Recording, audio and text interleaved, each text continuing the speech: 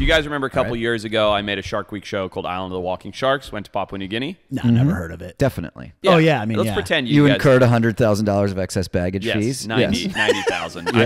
I'm still clawing my way out of that. paying I'm off. not joking, by the way. That is the closest I've ever come to shutting the doors on my entire life and going back to being a biologist, making $14 an hour. Jeez, man. Counting ants. But,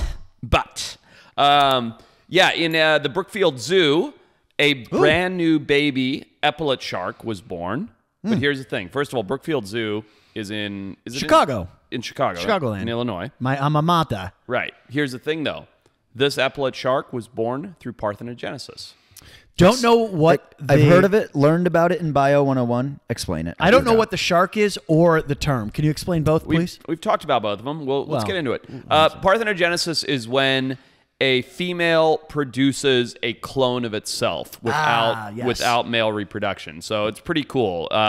This female shark produced a fertile egg through parthenogenesis, which is what happened. Some elasmobranchs, sharks and ray species, some lizards, a group of different animals can do it. But basically, the cells split and duplicate and create a clone of the mother. And so, yeah, this zoo just decided, or not didn't decide, but the zoo just had a female shark do that without ever having male contact. Is this very, very atypical of something that sharks do, or is this? I mean, I don't understand. Sharks, lizards, a couple. Basically, certainly not everything. Remember, didn't we talk about a crocodile doing it? Yeah. a few Yeah, months yeah. ago? Yeah. So it happens when like undue and extreme lack of sexual pressure happens on a group of animals that are capable of this. Like, it never happened to a human, right? It just wouldn't. No, Like, but you that's can't do that. fascinating, But dude. basically, imagine you're a female shark that's been trapped your entire life with no sexual stimulation, and your DNA, your evolutionary biology takes over and goes, we need to make babies. You're the last one left. There's no more. There's no male coming around. Bro, So, it blows my mind. Now, so do they, like, does she have to, like, kind of, like, get her fin down there and, like, rub it? Dude, Good Lord, do what they a have question. clitorises?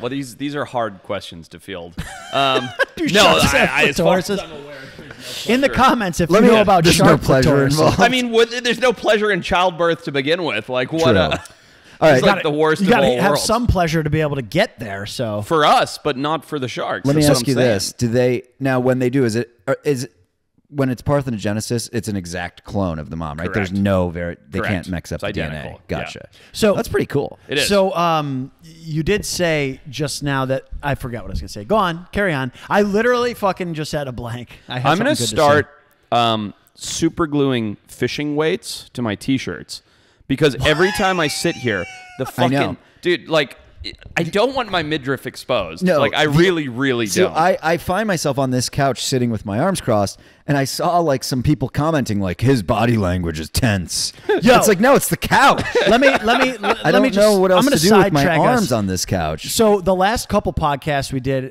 they came from your garage, and people really liked them. So that was exciting, and the comments have been just flowing on YouTube, and there's been like I would say 33.3% of the comments have been about Pat's nonstop moving leg. He does do that just a lot. nonstop. And then somebody said you guys have cheap chairs, which I Try mentioned sitting next to him on an pre-podcast. airplane. I mean, you have, but it's like Those chairs Well, are I'm always too those drunk chairs to are notice that. from Restoration Hardware.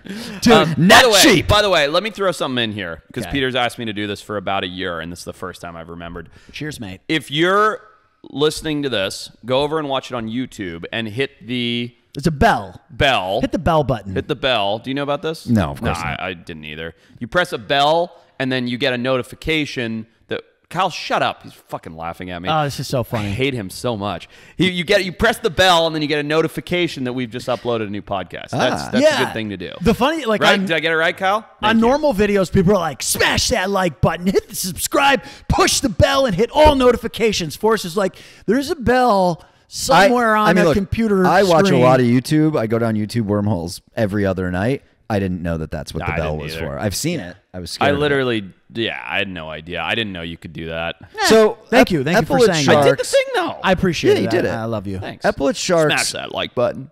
Now that's the walking shark that you were looking for. Correct. Was the epaulette shark? Yeah. So it's like a 3-foot shark. Yeah, beautiful. Kyle, pull up a pic, would you? They're A little nocturnal. Australian epaulette shark. So there's 5 species in total, I believe. But this was the Australian one. So it's the only one that's really common in the pet trade is this Australian one. That's the right one. Did you find one?